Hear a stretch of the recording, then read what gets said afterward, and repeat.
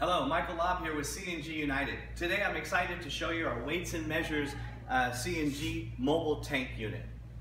This unit is completely mobile and designed to receive fuel at the CNG stations to then be taken back to the lab for diagnostics. What we have here is your dashboard. This dashboard controls your filling. Here's where you fill your fuel.